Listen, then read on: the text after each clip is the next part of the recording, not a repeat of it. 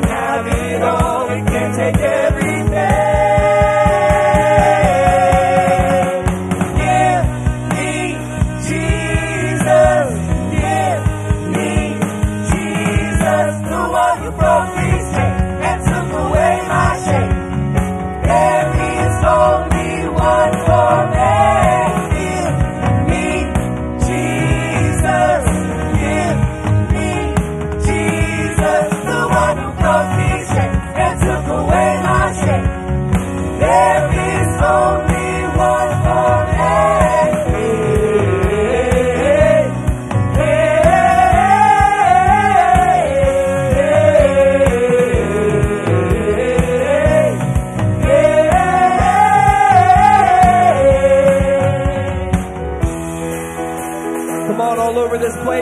Lift our hands and let the Lord know He's all we want today. He's all we need today. We need you, Jesus. We need you, Jesus. The only lasting thing is you. You are forever. You are forever. You are the one that I run to. You are my treasure. You are my treasure. The only lasting thing is you. You are forever, you are forever, you are the one that I run to. You are my treasure, you are my treasure. Others may fail, but you remain. You are my treasure, you are my treasure. Heaven and earth will pass away. You are forever, you are forever.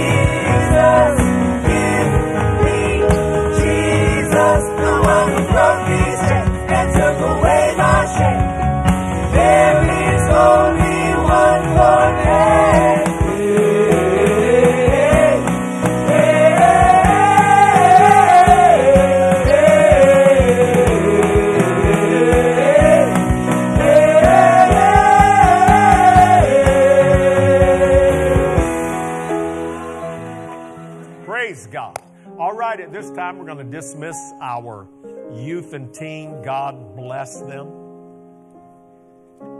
Nick led our senior quizzers this weekend to South Carolina. They finished very well. We're so proud of our quizzers.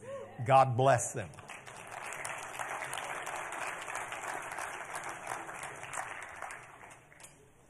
Amen. All right. Why don't we stand to our feet? We want to go under the word of the Lord.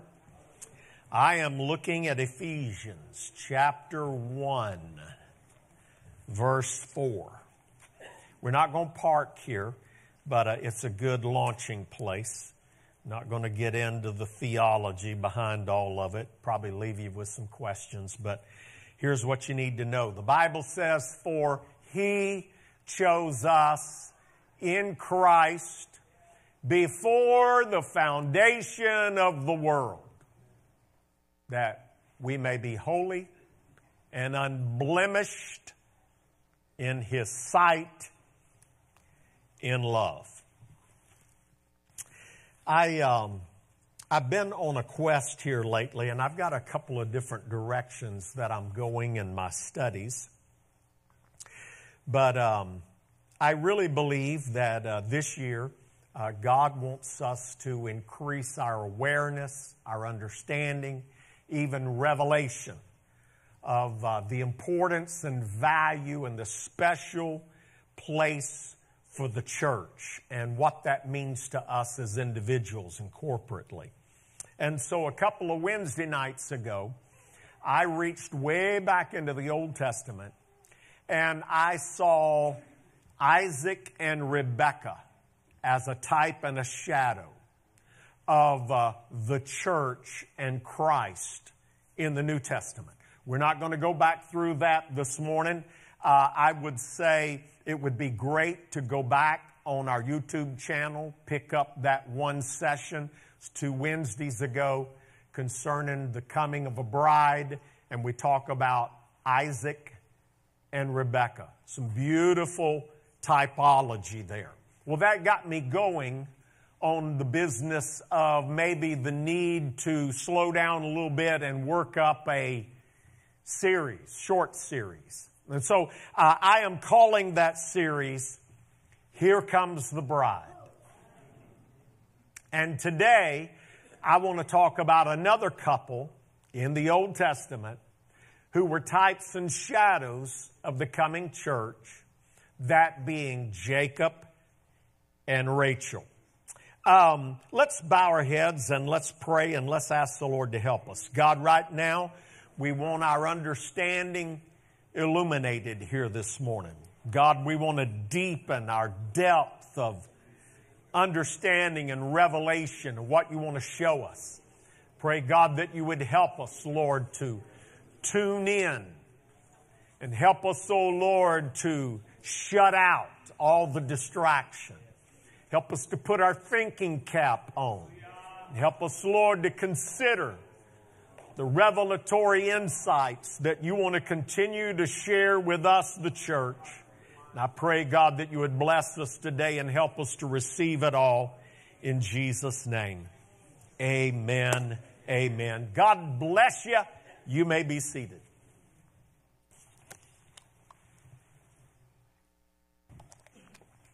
For God chose us in Christ when?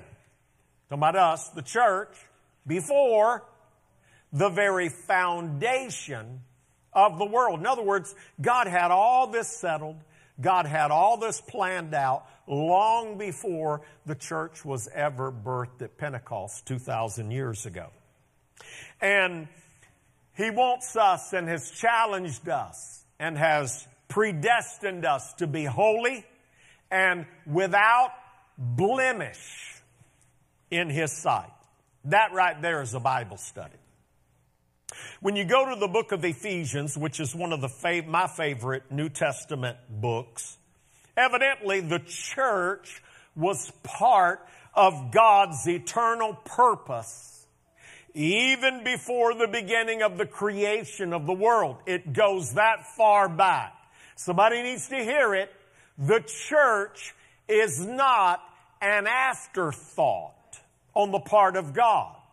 The church is not God's second solution to a long-time problem. The church is not something that God invented to fix something that broke 6,000 years ago, before Adam and Eve were ever in the garden, before there ever was a tree of knowledge of good and evil.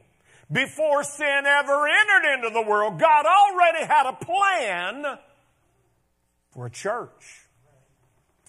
Ephesians chapter 3, verse 8 through 12. Watch this.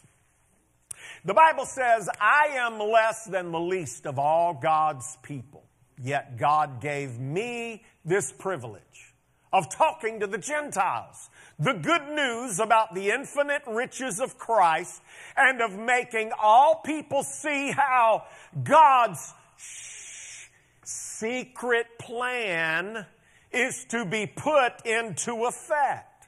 Watch this.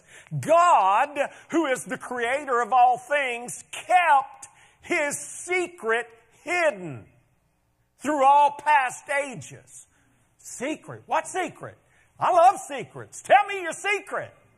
In order that at the present time, by means of the church, everybody said the church, the angelic rulers and powers in the heavenly world might learn of His wisdom in all of its different forms. God did this according to His eternal purpose, which He achieved through Christ Jesus our Lord. Again, there's depth to that. And you can explore that in a dozen different ways. and it takes you to several different important points. What I want you to see out of that this morning is that long before man ever came along, God had a secret plan. And that plan was the building up of a church. And then the secret was that this church would be made up of both Jews and Gentiles in the end time. What you need to know is that this secret that I'm talking about right now was never revealed in the Old Testament. Nobody saw the church coming. Nobody understood that God is going to call out a covenant people of both Jew and Gentile and enter into relationship with them and build what we call the church. They didn't see it. They didn't get it. Old Testament prophets didn't see it. Those who studied the law, the Mosaic covenant, didn't see it. Even Satan didn't see it. Now you stick with me. Satan well understood from the Old Testament scriptures that Christ would come. Think in terms of like Isaiah 53. Satan knew that Christ was coming. He also knew where he would come. Bethlehem. Satan knew how he would come. Satan even knew why he would come as far as redemption for mankind was concerned. But Satan didn't have a clue. Nowhere in the Old Testament prophecies of which Satan was an expert in understanding the Word of God. If anybody studied the Bible, it was Satan. He never saw it coming. He did not see this mystery in the King James or this secret of Jews and Gentiles being bound together in one body we call the church. Satan didn't see it coming. Seated with Christ in heavenly places, the church gaining authority over all of Satan's work. He didn't see it coming. And neither did anybody else. Yet, all through the Old Testament, God kept saying, I've got a secret. I wish I could tell somebody. The angels didn't hear it. The angels didn't know it. It was like, boy, I'd sure love to tell somebody what I got cooking. I got something in the oven that's going to be ready after a while. I wish I could tell everybody. But God didn't, because it was a secret. So what did God do? God said, okay, I can't tell you, but I can hint. You ever had anybody try to say, hey, I got a secret. I can't tell you what it is, but you want a hint? And this is where God was at. All through the Old Testament, God gave us subtle hints through types and shadows. That's what we call it. Repeatedly, the Old Testament taught a future relationship with the Messiah and a bride later to be called the church. Now, to give you an example here, all through the Old Testament, there are these repeated types and shadows. One that I'm kind of focused on right now that I saw not long ago. Anytime you see a well and a woman and a man pouring water out of the well or from the well, I tell you what you got. You have an Old Testament type and shadow of Christ and the church coming in the New Testament. We talked about it 2 weeks ago with Isaac and Rebekah. Today, we are talking about Jacob and Rachel. Again, a man comes to a well. Here comes a lovely lady. There's water that's poured out. And there are life lessons for us to learn. Now, these are not the only two. There's also Zipporah, who was the Gentile bride of Moses. We can talk about her. There was the woman at the well of Samaria in Jesus' day, a type and a shadow of the coming church. So you can go all over your Bible and start seeing this stuff. So what we want to do today is we want to zoom in on Jacob and Rachel. I don't know how well you know the story. We do know that Jacob had traveled 500 miles from Canaan, where Isaac, his father, was, and he traveled to a place called Haran, where his mama came from. And he made that trek because he was running from his brother Esau. He had gotten Esau's birthright and blessing that naturally belonged to Esau, the firstborn, but Jacob ended up with it. And so now Jacob is running for his life. Another side issue for Jacob was that he was looking for a wife. But he wasn't looking for a wife among the Canaanites. He was looking for a wife amongst his own relatives that were back in Haran where he traveled. And so here is Jacob. He arrives at the same well. This is in Genesis 29. He arrives at the same well his mama had drawn water out of years before, where she was eventually found by Eliezer, the servant of Abraham, and she made that 500-mile trek to go marry a guy she had never met before by the name of Isaac, who's Jacob's daddy. We know that he gets there, the Bible says, that there are sheep there. There are 3 groups of sheep, 3 flocks of sheep. There are at least 3 shepherds that are there. And it's while he's in discussion with them, out in the distance, he saw this young filly on her way in with her flocks to water her sheep. And basically, when Jacob laid his eyes on this woman, something leaped in his heart. This woman's face and this woman's figure turned him every way but right side up. Evidently, this woman was stunning.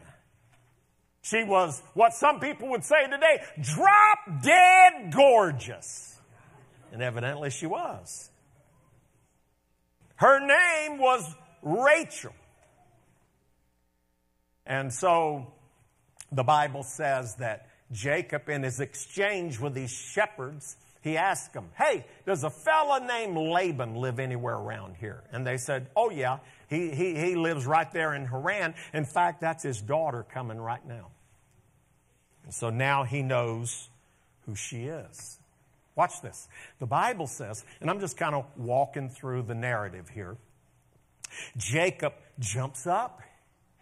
He ran over to the well that daily was covered by this massive rock that evidently it took several of them to move. And the Bible says that he ran up to this rock and single-handedly, he manhandled this rock from off the covering of the well. And then the Bible says he started watering Rachel's sheep. And after he had watered the sheep, you go read it, Genesis 29. The Bible says he came over to Rachel. I'm sure he can probably barely speak. She's so beautiful. He introduced himself to Rachel as her relative. Your daddy and my mama are brother and sister. And of course, the Bible then says that he kissed her. He kissed her. And then he lifted up his head and worshiped the Lord with tears flowing down his cheek. Rachel, the Bible doesn't say she said anything to him. I imagine she was taken aback. Instantly, the Bible says, immediately she turned and she ran. She ran back to Haran, went straight to her daddy, and explained to her daddy, hey, there's a guy out here at the well, and he says that he is your nephew, and he says that he is here on an assignment from God, and he moved the stone all by himself, and he's watered my sheep, and then he kissed me, and I don't know what to do about it. Well, go read. The Bible says that Laban jumped up, went to the well, joyously greeted Jacob, his nephew, invited him into the home. That evening, Jacob spent the evening laying it all out for him as to the birthright and the blessing and where he stands in covenant relationship with God. And, of course, Laban invites Jacob to stay as long as you like. Well, that works well for a while until one day Laban suggested, you know, you're going to be here a while and you're working for me. Why not get paid while you're here? Why don't you become my employee? Laban said, the only thing I need to know, Jacob, is what do you want for wages? Jacob said, I'm so glad you asked that question. He said, what I want that younger daughter of yours, Rachel. She's beautiful. She's gorgeous. And I can't see going through life without her by my side. In fact, I love her so much, I will work 7 years as your employer without any other pay if you will just give me Rachel her hand in marriage as a dowry. I will work 7 long years. Okay? They agreed, and thus began this wonderful relationship between Jacob and Rachel. When you read on, you find that Rachel and Jacob had children. They had 2 sons. One by the name of Joseph. Remember Joseph in Egypt? And then there was another younger boy. He was the youngest of the 12 tribes, or the 12 sons of Jacob. A fellow by the name of Benjamin. In fact, when you keep reading, you find out that Joseph's 2 sons and Benjamin became leaders of the 12 tribes of Israel. 3 of the 12 tribes were those 2 boys of Joseph and Benjamin. And then, of course, the rest is history. So, here we've got this story. It's a nice story. It's a good story. You know, everybody loves a good love story. But you see, God had a secret. And that secret was, I can't tell you, but I'd like to tell you.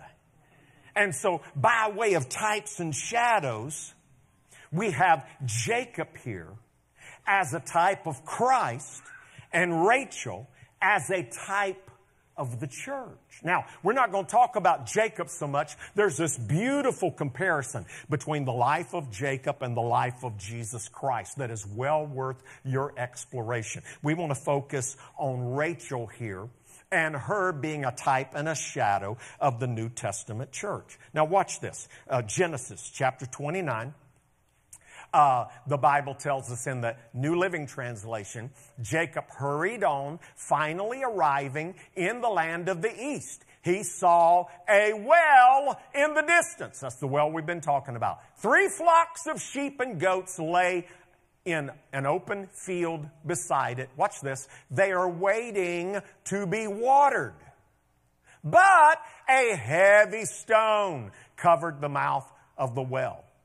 It was the custom there to wait for all the flocks to arrive before removing the stone and watering the animals. Afterward, the stone would be placed back over the mouth of the well.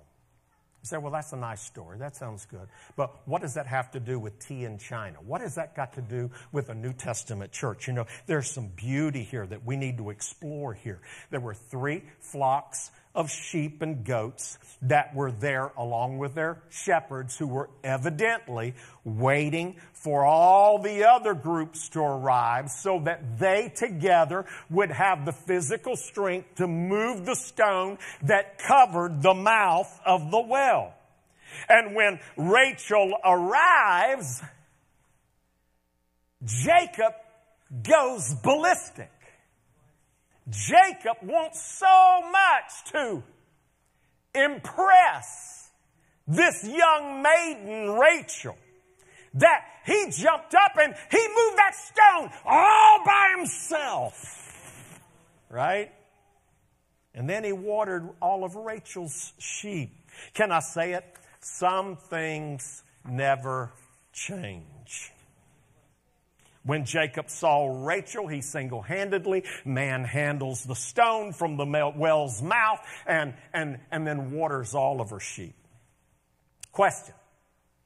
What does the typical boy first want to do when he's impressing a girl that he likes?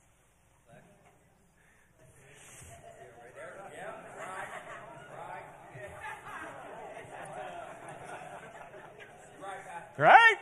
Am I telling the truth? He wants to show her how strong he is. You want to see my biceps? Hey, you think I can move this stone? I can move it. Let me show you.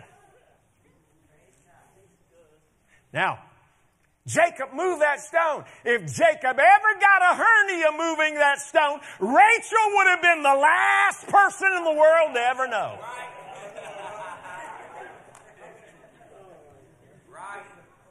Rachel's natural beauty stunned Jacob. Right then and there he decided, I got to have this woman. This girl has to be my wife. Whatever it takes, however much it costs. I feel the Holy Ghost already. Whatever it takes, however much it costs. I cannot see myself going through life without her as my eternal companion. Is that starting to sound a little familiar? He tried to get 3 shepherds to hurry up and water their flocks, evidently, so that Jacob could have Rachel all to himself. I never saw that till this weekend. I was reading in a different version than the King James. And I began to understand that the chronological order, he actually asked the boys, the shepherds that were there, hey, you guys, I know you're just sitting around waiting for everybody else to get here. And he said, why don't you go ahead and move the stone, water your sheep so that you can graze them a while before you put them up for the night. In other words, let me help you get out of here. Because I see this gal coming down the road. I want to spend some personal time with her. Let me read it to you. You're acting like you don't believe it. 29, verse 7 and 8, the Bible says, Jacob said, hey, he's talking to the shepherds. There's a lot of daylight left here, boys. It isn't time to round up the sheep yet, isn't it? So why not water the flocks and then just go back to grazing? And they said, we can't. Not until all the shepherds get here. It takes us all to move the stone from the well. Not until then can we water the flocks. Now, I said all that to say this. Like Jacob and how he felt toward Rachel. Have you ever considered just how deeply enamored Jesus Christ is with His church? This is revelatory for somebody. We're going to be His bride, His beloved, His betrothed. Have you ever considered just how much Jesus loves the church? Jesus saw us like Jacob. Jesus loved us like Jacob. And He enacted this plan to purchase us by way of not a 7-year stint as an employee, but He went far beyond by offering Himself as a sacrifice for us. You starting to get the picture? Maybe, just maybe, the light is dawning and you're just now beginning to understand just how and why Jesus is so good to us, the church.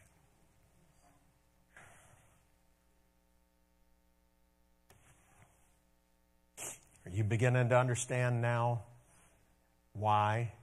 These signs shall follow them that believe. In my name they shall cast out devils. They shall speak with new tongues. They shall take up serpents. If they drink any deadly thing, it shall not harm them. They shall lay hands on the sick and they shall recover. Are you beginning to understand just how much the Lord wants to impress us as His bride?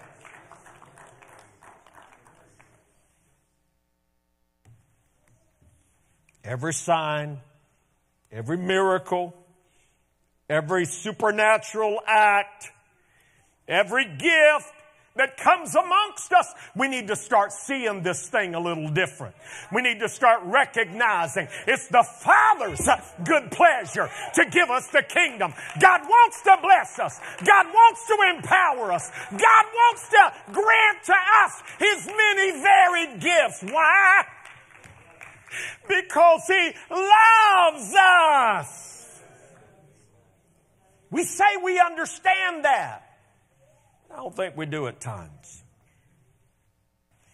There never was any doubt on the part of Christ as to His commitment to the church. No matter what the cost, no matter the suffering, no matter how long it took, Christ chose the church to become His bride. And there is nothing that can change that inevitability. Jesus has decided on His bride. Now, when Jacob first saw Rachel, he announced that he was her daddy's nephew, that his mama was her daddy's sister, and then the Bible says he kissed her just out there in the open, in front of God and everybody, without asking, without permission. Ooh, there are some people today that would say, you know what, only 29 chapters into the 66 books of the Bible, we already have the world's first case of sexual harassment.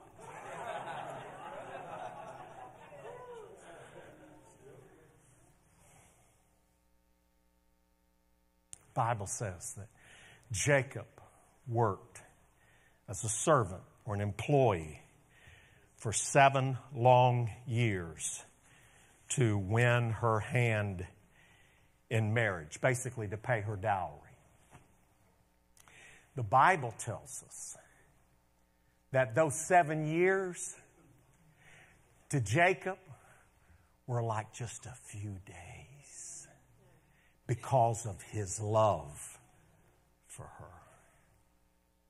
Christ's love for us, the church, becomes all that much more intense the longer we serve Him and the more we stay covenanted with Him. Now, there's several different ways to look at this, but one way that I'd never really considered before. You know, the church has been here for a while, right? We're 2,000 years old, right? I would say we're wearing our age pretty well, wouldn't you? Tell you what I see in the Scripture, as far as Jesus Christ, our betrothed, is concerned, we've never looked better. We've never looked more stunning and beautiful as we look today. I think the more the Holy Ghost works on us as to individually conforming us into the image of Jesus Christ, the more beautiful and attractive and desirable we become to Him. In other words, we're 2,000 years old. For Christ, as far as He's concerned, beauty is a whole lot deeper than skin deep, right? I'm glad for that, aren't you? I also know, according to the Scripture here, that the longer we walk with God and the more in our faith we mature, evidently the more beautiful we become to God. How do I know that? Ephesians chapter 5. The Bible says, verse 25 through 27.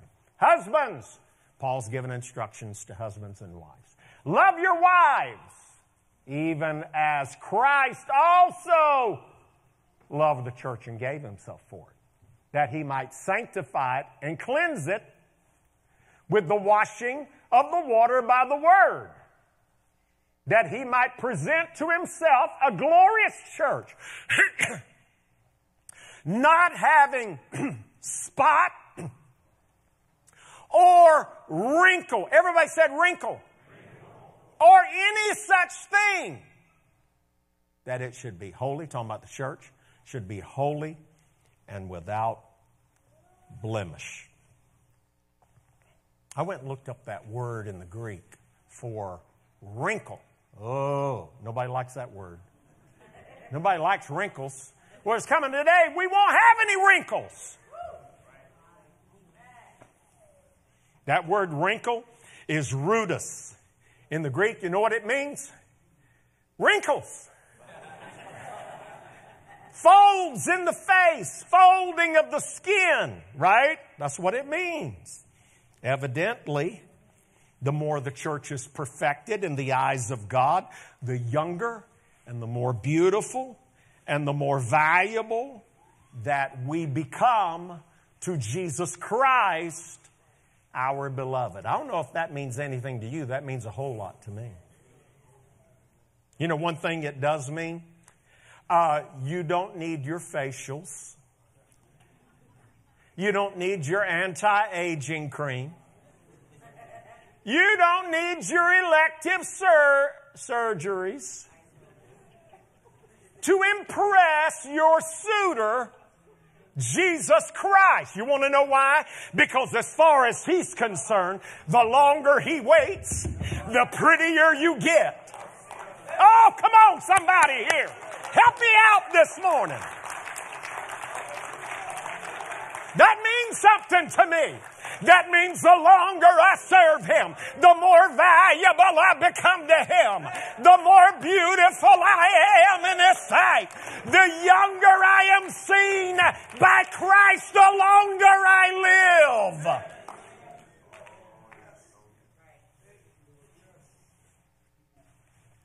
Just as Jacob worked a total of 14 long years for Rachel in marriage, so Christ gave so much more of Himself to win the right to marry the church. You see, for Jacob, it was days and dollars, was years of service, was wages. But see, when it comes to Jesus Christ, it can't be measured in days and dollars. It had to be measured in sweat and blood. And that's what happened at Calvary. Because Jesus Christ loved the church so much that He gave Himself for us. He went to Calvary not as an uninvited guest, but as a willing participant. He paid our price. He died our death. He shed His blood for the likes of you and I. Say what you will. I believe the longer we serve the Lord, the more valuable and beautiful we become to Jesus Christ. The younger we look, as far as He's concerned. See, it all goes back to beauty's in the eye of the beholder, right? When you talk about Satan, you know what he thinks of us? You're trash. But beauty's in the eye of the beholder. When Jesus looks at us, He doesn't see trash, but He sees treasure. Well, come on now. I need a little help here this morning. Am I in the book or not?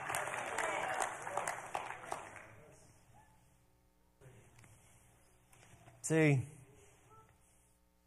Peter's on the housetop, Joppa, waiting for the meal. And God has a Gentile family that He wants to see saved and incorporated into the then Jewish church. So He gives Peter this vision. All these unclean beasts and the sheep. Lowers that sheet down, and a voice from heaven says, "Arise, Peter, slay and eat." Peter said, "Not me. I've never touched, much less eaten any of that stuff."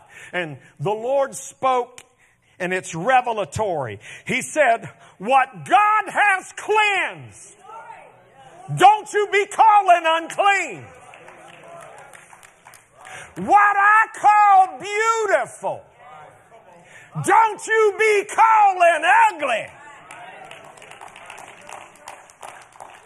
In other words, don't be talking about my beloved. I believe that's the way the Lord sees us. The world sees ashes. The Lord sees beauty. You know, there are people out there, they really think there's something. They think they've got enough money, enough connections, enough political power. You read stories here, there, and yonder being stopped by the authorities, maybe a traffic citation. Officers writing out the ticket. And that proud, arrogant person says, "I guess you don't know who I am." No, really, I don't. But what's even more important is when it's the church in mind here, the answer is, no, you don't know whose I am. That's what you don't know. You don't know who I belong to. You don't know who's called me out of the world. You don't know who has singularly picked me out. I got picked for the team. I got called out of the crowd. I've been brought into a body of believers. I'm a part of the church.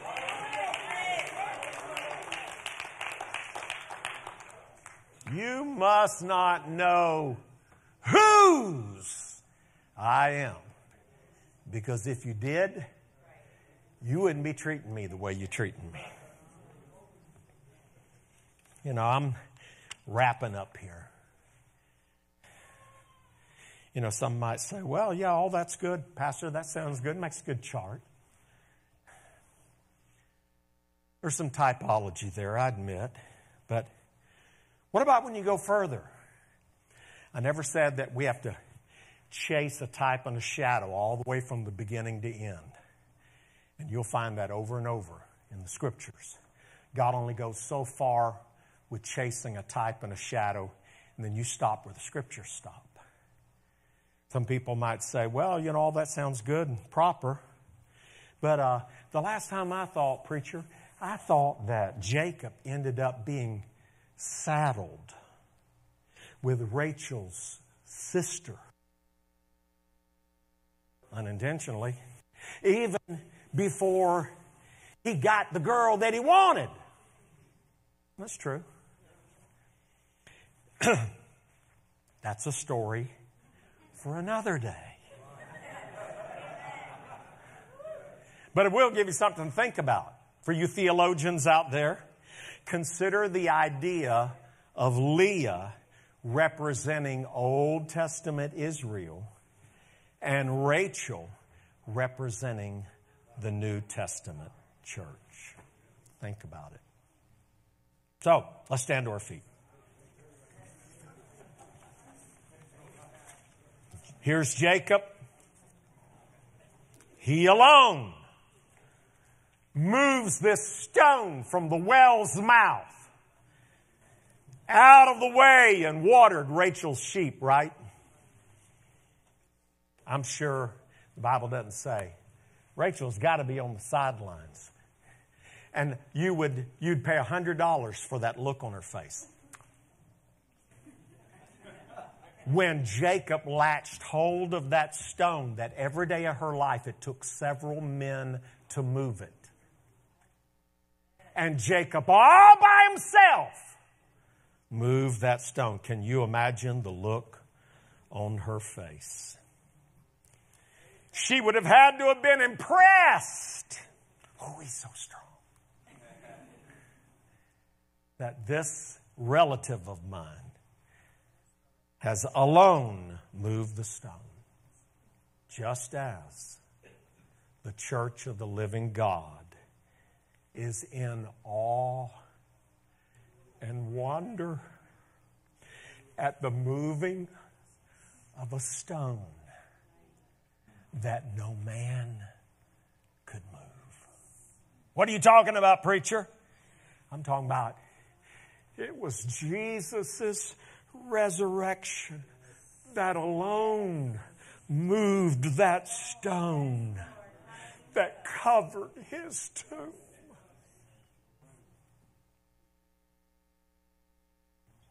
Just like the stone in Haran separated the sheep from the cool water below, so also did that cursed stone at the tomb of Christ keep mankind and his church away from the fountain of living water of God's infilling Spirit.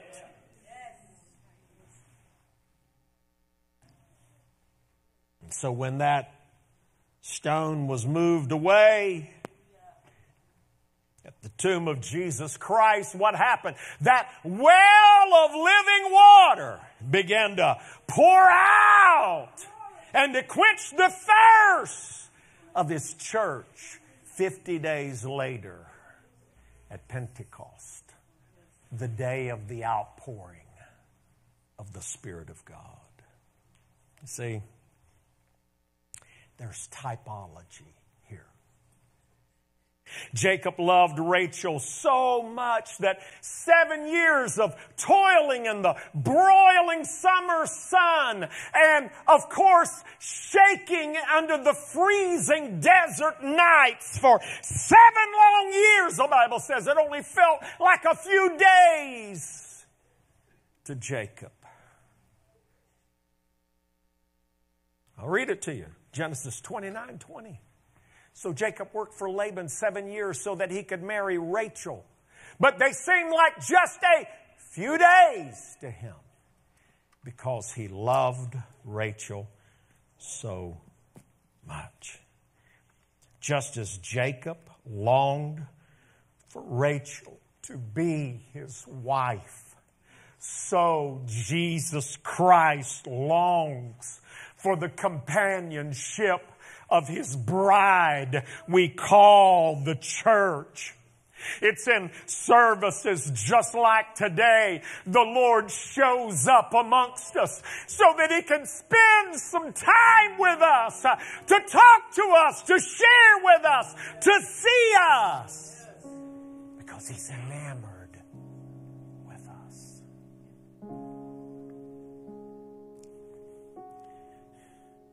The church wasn't born yesterday.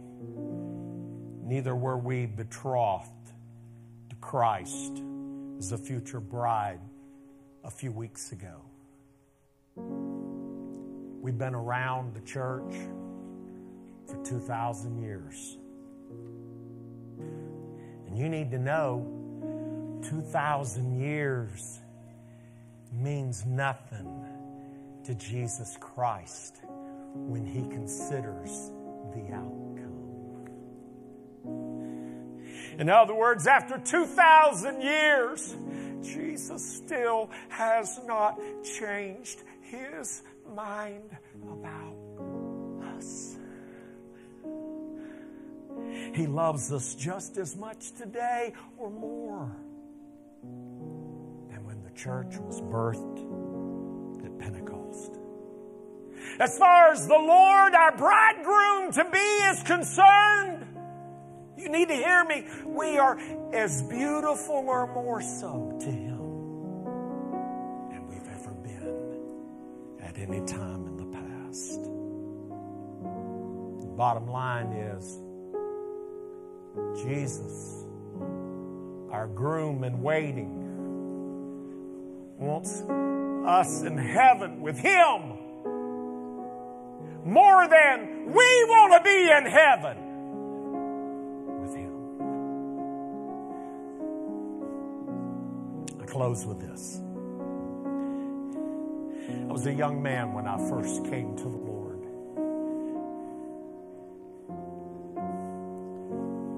It didn't take books of higher education for me to understand a good deal when I saw a good deal.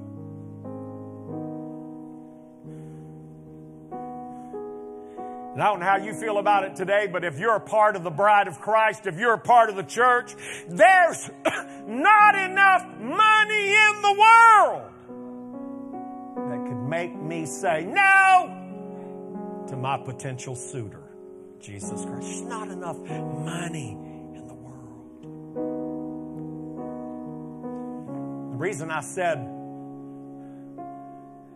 no to the world and yes to my bridegroom, I'll tell you why. Well, start adding it up. Unfathomable riches, a heavenly home, eternal life, and a marriage made in heaven. Now that's a deal that you can't refuse. I know what I said. I said, yeah. Take me with you. Let's go now. The question for every person in this building is, what did you say when the Lord proposed to you? Did you turn Him down? Did you tell Him to wait a while? Did you tell Him I'll think about it?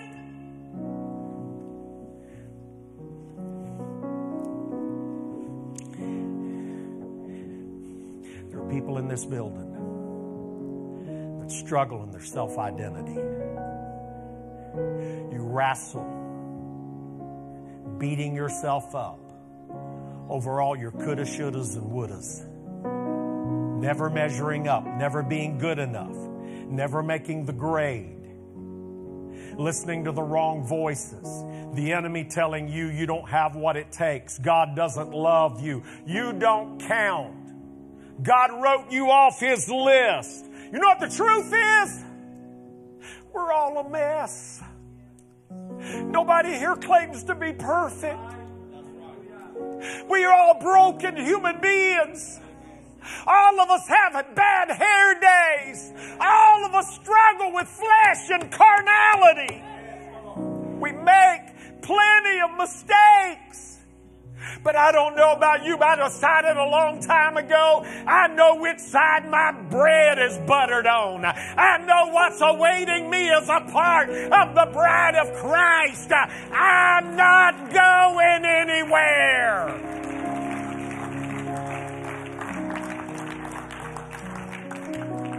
I tell you what you need to do, ma'am. I tell you what you need to do, sir. You need to hang on to the church like a bulldog hangs on to a bone. I'm not getting up. I'm not giving up. I'm not walking out. You can't run me off. You can't pry me out of these chairs. I'm here to stay. Let's close our eyes all over the building.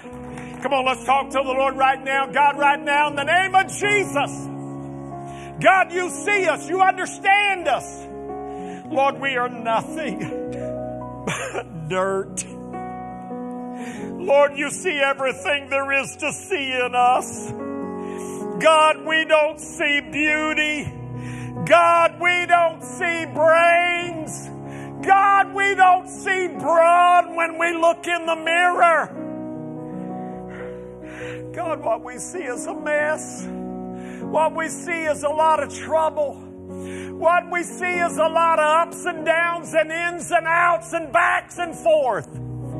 That's what we see. You're just the person I'm talking to this morning. Get off that argument. Walk away from the pity party. Lift your chin, stick out your chest, and recognize, yes, I'm a mess.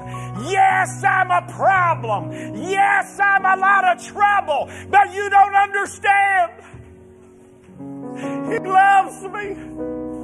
He loves me. And that's not going to change. Somebody needs to hear that. What I'm asking right now, I'm asking quickly to get up, come down around the front. We're going to pray together right now. They're going to sing. We're going to pray. I'm asking you all over the building. If you've served God 5 years, 5 months, or 50 years, you need to be down around this altar area because we're going to reaffirm a commitment to the Lord God Almighty. God, I'm here. I'm here to stay. I'm not going anywhere. I know I'm a mess, but you still love me. That's it. Would you come? Come on around the front. Make room.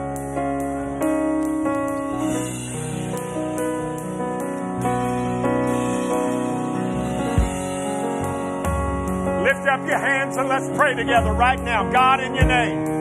God, I want to thank you that I've been called. I want to thank you that I've been chosen.